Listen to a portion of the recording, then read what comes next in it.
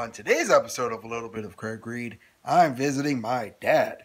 I figured it'd be nice for him to see his one and only son every once in a while.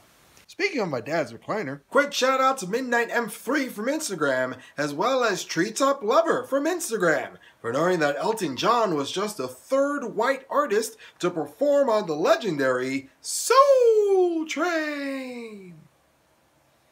Hey, it's time for your trivia question. In 1519, explorer Hernan Cortez is introduced to a new food called popcorn while exploring what country?